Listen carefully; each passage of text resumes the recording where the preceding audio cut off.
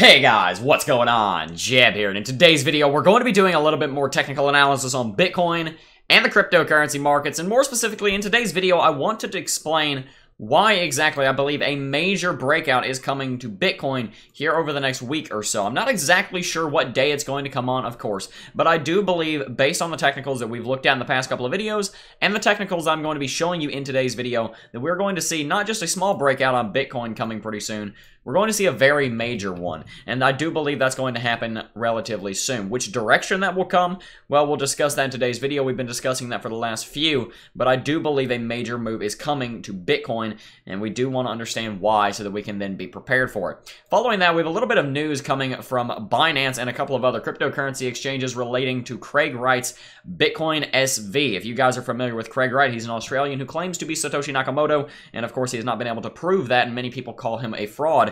And his cryptocurrency Bitcoin SV, which was indeed a hard fork of Bitcoin because he, claiming to be Satoshi Nakamoto, didn't like the way that Bitcoin was being developed, decided that he was going to go ahead and start a new Bitcoin, and now that Bitcoin is being delisted because of a lot of drama coming out of Craig Wright. Definitely a juicy story that we're going to be discussing in today's video, and a relatively important one also because it highlights the importance and the power of exchanges in the cryptocurrency market, and maybe brings to bear and brings to light the importance of decentralized exchanges, but we'll be discussing that a little bit later on in today's video. So if you guys do enjoy today's video, definitely consider dropping a like, hitting that subscribe button, and smashing that notification bell, guys. It does help out the channel when you do it, and I would be appreciative if you did it. But without much further ado, let's go ahead and get right on into it. Bitcoin is currently trading around $5,035.47 at the time of recording this video, and at the time of recording this video, Bitcoin has been relatively bearish here over the last couple of hours, especially in this last candlestick here. Bitcoin is down about $35, about 1%, not a major downside move, but Bitcoin has come down here in the last 24 hours and come down to test $5,000 again. As you saw in yesterday's video, I decided that I wanted to go ahead and before a breakout happens, I wanted to reaffirm, or adjust my prediction on what would happen to Bitcoin. Before that, I was saying that I expected a Bitcoin breakout to the downside, and I do still think that that is a very major possibility, maybe even slightly more likely, but I want to wait and see what Bitcoin does here in between this level of support at $5,025 and this level of resistance at $5,200 before we start making any major calls. But there is, I want to keep you guys realizing that there is a very major chance that we do break bearish here. I just want to wait before I start making any major calls until we do break that level of support. Then we'll start talking about major bearish price action. But in today's video, I don't necessarily want to talk about all that much about which direction Bitcoin is going to break out. I want to talk about the fact that there, or my opinion, I should say, that there does seem to be a very major Bitcoin breakout coming, and then we'll discuss which direction a little bit later on in the video. And one of the major reasons that I say a major Bitcoin breakout is coming is partially because we've seen massive bullishness and massive movements coming out of Bitcoin here lately. But in stark contrast to that, we've seen that Bitcoin has come down here and traded basically completely sideways here for the last couple of days. Ever since about the 11th of April, Bitcoin has been doing nothing but trading sideways. 5 days of sideways trading, perfectly sideways trading. We've seen very low volatility in this, following a period of major volatility right over here, is something that is slightly, not concerning, but something that is definitely trying to tell us something, I would say. I do believe that we're going to see some kind of return of volatility coming to Bitcoin, especially considering how long Bitcoin has been here in this bear market accumulation phase, and that we believe that a Bitcoin bull market is on the horizon coming within the next 3 to 6 months or so. I do believe that volatility needs to come back. And what I think we're seeing right here is actually a type of consolidation pattern. And you guys typically understand a consolidation pattern to be something like this. This is a classic example of a consolidation pattern, also known as an ascending triangle pattern. But in a pattern like this, Bitcoin is squeezed in on itself and continues moving in and gets tighter and tighter and tighter, and then you see a breakout. Well, I think that we're seeing something similar to that, but instead of with a triangle pattern, we're seeing some kind of consolidation happening within a trading channel. We're seeing a perfectly sideways trading channel with two horizontal levels, $5,200 and $5,025. These two levels are providing support and resistance, and Bitcoin's trading around in them. And in those levels, Bitcoin is being constrained. I believe that there's a lot more tension in the market right now than we're actually being able to witness because of these levels of support and resistance. I think the bulls and the bears are relatively evenly matched. The bears, I think, are just ever so slightly stronger right now.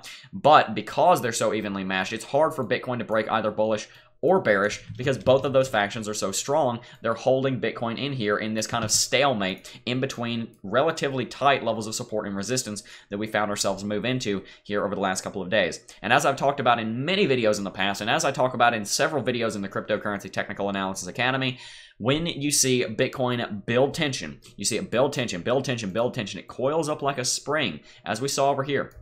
Especially as we saw over here building up to this breakout. You see that tension coil up and it builds that potential energy like a spring. Eventually you see a breakout. And when you finally do see that fault and you see the earthquake rupture and you do see the tension be released, it typically results in a major breakout. And that's not just a bunch of theoretical chart reading that we're talking about that is trying to, it's not just a bunch of theoretical chart reading that we're using to go ahead and determine that there should be a major breakout coming. We can also determine when major breakouts are coming with volume. And volume is a very good example of this because it's a way of technically and visually highlighting that tension that I'm talking about. And as you can see here, over the last several weeks, over the last 2 weeks, in fact, ever since Bitcoin broke bullish out here, Bitcoin's volume has been declining. And as you guys know, when Bitcoin or any other market is in a consolidation pattern like this, you typically see volume decline as well. And when you see that volume decline, a lot of times that volume returns in an explosive manner when you break either bullish or bearish. It doesn't really matter which direction you break in that scenario.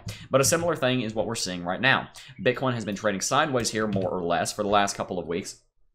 And in that time, Bitcoin's volume has been continuing to decline. It's not as obvious on the 4-hourly chart, but if you come out to the daily chart, it becomes apparent that Bitcoin's volume has been continuing to go to the downside, continuing to trend downward while Bitcoin's been trading sideways here. And as Bitcoin is in about a 2-week-long consolidation pattern, really you could draw this as a gigantic pennant out here on the out here on the hourly chart and the 4-hourly chart. You could just draw this as a massive pennant with this being an uptrend and this level up here at 5350 being a level of resistance. You could draw it like that. What I think we're seeing is a major type of bull pennant and a major level of consolidation. Now, whether or not Bitcoin breaks bullish out of that or not is yet to be determined. As I talked about in yesterday's video, I want to wait and see whether Bitcoin breaks this resistance level right here at $5,200 or so, or this support level at $5,030 or so, before I start making major predictions about which way Bitcoin breaks.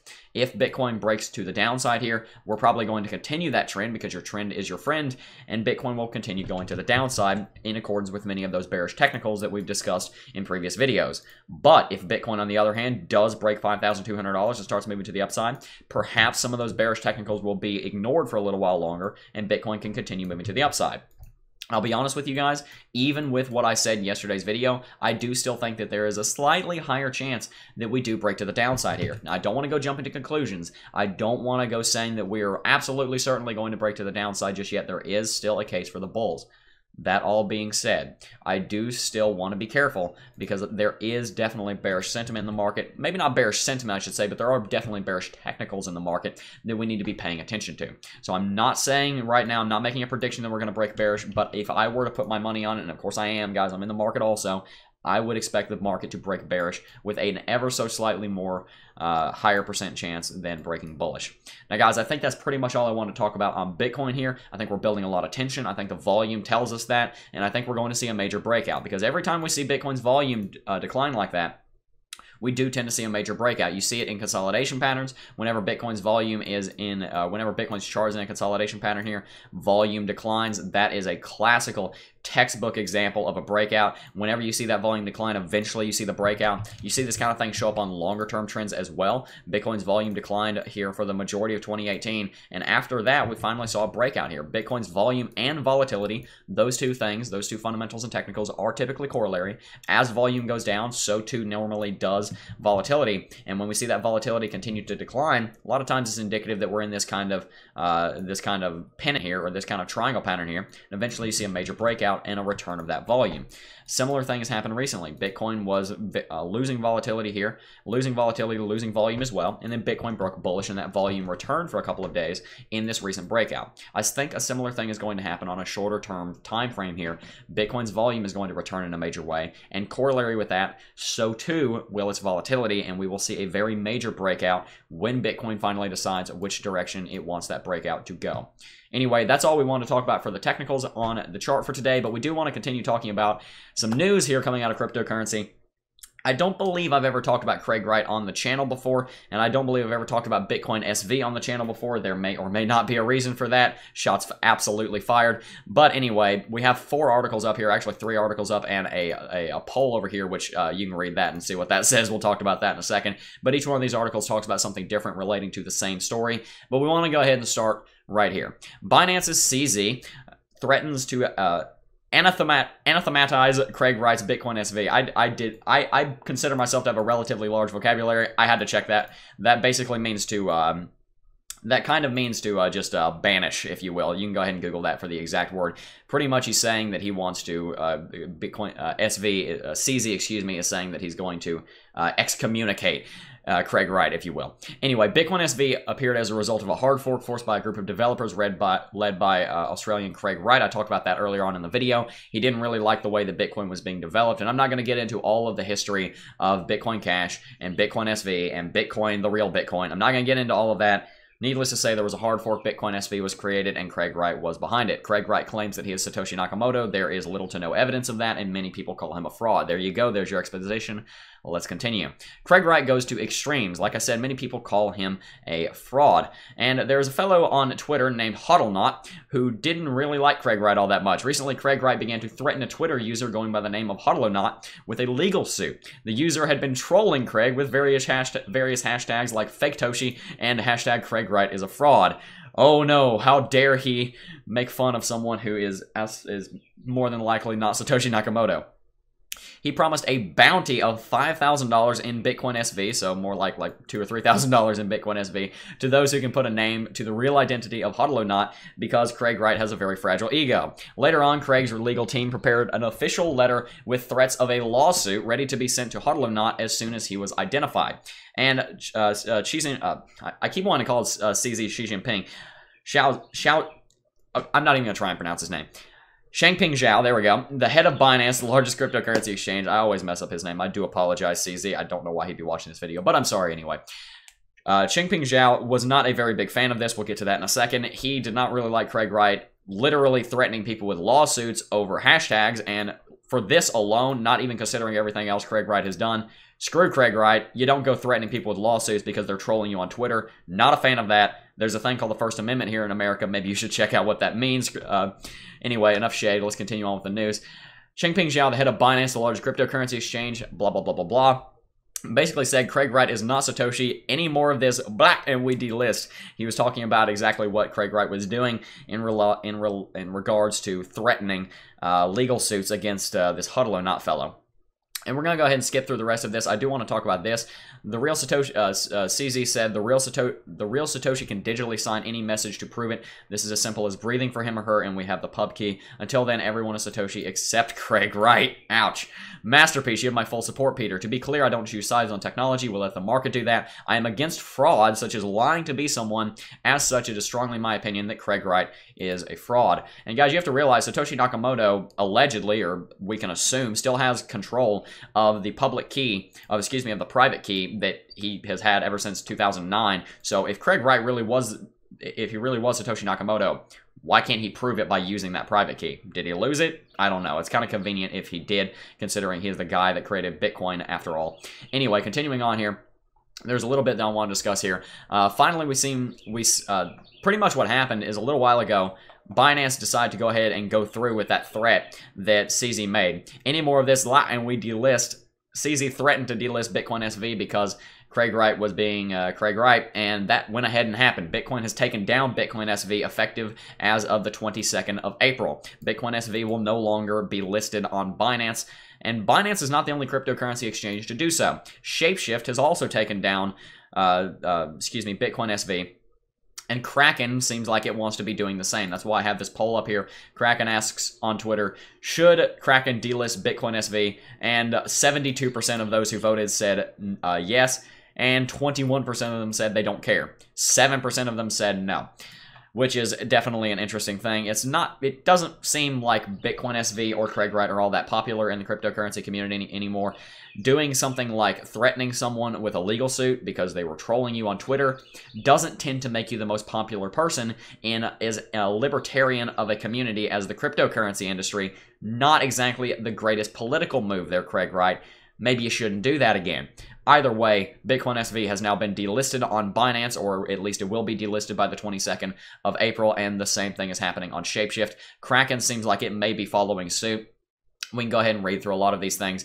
CZ was threatened, and Binance was threatened with a lawsuit by Craig Wright, because Craig Wright really loves giving his lawyers things to do for some reason. I don't know why, but, you know, people like to sue people when they don't like them. And CZ, being the G that he is, shot back and said, "Oh, and it won't be the first time. We've learned a few things. The losers pay our legal fees." Ouch. We have a number of very good and expensive lawyers. And CZ brings up a very important point here. The problem for most people in the legal system is that you have to front the legal costs, which can amount to millions of dollars up front.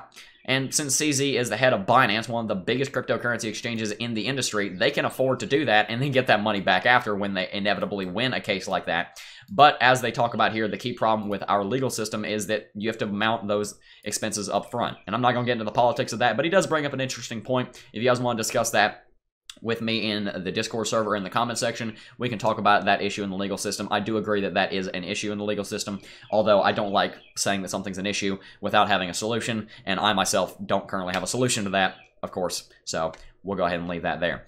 One last thing that I want to talk about here comes with this last tweet. It should be down here at the bottom. If we look all the way down here, this tweet right here by Nick_Carter on Twitter is the last thing that I want to talk about to wrap this up. To be very clear, I am not a fan of Bitcoin SV. I'm not necessarily a fan of Craig Wright. Bitcoin SV is not the thing that I really have anything against. I do have something against Craig Wright for this, for trying to sue someone over something he said on Twitter. I'm not a fan of that. Not cool. Don't do that. You're not going to have my support if you do that. I don't care who you are. But with all of that said, this person does bring up an interesting point. To be clear, Binance was absolutely right to delist Bitcoin SV because a tiny minority hash rate coin is incredibly insecure and liable to be exploited. He's absolutely right. The larger the mining community on a coin, the more secure it is. That's why it would take literally tens of billions of dollars in mining power, and we see it coming from miles away if Bitcoin were to try and be hacked. There's one way to hack Bitcoin, and that is to take over 51% of the mining power, which you would have to do at a state level, or you'd have to have a company spend billions and billions of dollars to do. Bitcoin is extremely secure because of that. So much smaller cryptocurrencies that rely on proof of work like Bitcoin SV are not anywhere near as secure and much more vulnerable to attack. Therefore, they are less secure, and you shouldn't be putting necessarily as much of your money in them for that reason. But this last sentence that this person says is something I want to talk about here to wrap this video up. But it also does evidence how much power exchanges have. And that is a very good point. One thing that we talk about here in cryptocurrency a lot is the idea of decentralization. And one problem that we have in cryptocurrency is the lack of decentralization. This is a major reason why decentralized exchanges are becoming a thing. Because while Binance and all these other cryptocurrency exchanges, they do believe in decentralization, I'm not in any way claiming that they're against that core principle and that core tenet of cryptocurrency. I'm not saying that in the slightest. They do seem to be in favor of that. CZ seems to be a pretty cool guy. I do like him.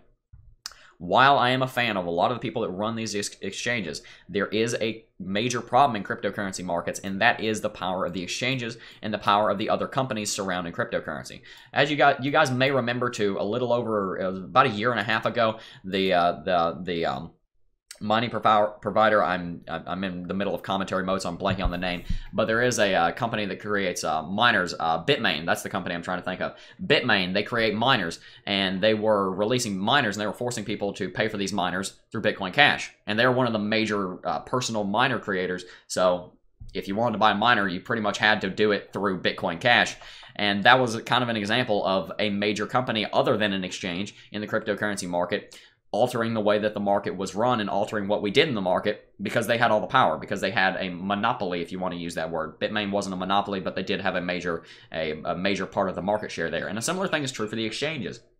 If you get 3 or 4 exchanges together and they decide to just go ahead and blacklist a cryptocurrency, well, there's not a whole lot you can do about it. What are you going to do? Take them to the courts? These guys have hundreds of millions of dollars. As CZ himself said, they can take anyone to court, and if they win, and they probably will because they have some of the best lawyers on the planet, what are you going to do about it? If you have a cryptocurrency that doesn't go with what may be the political climate in the cryptocurrency market, and some of these exchanges start delisting your cryptocurrency, what are you going to do about it?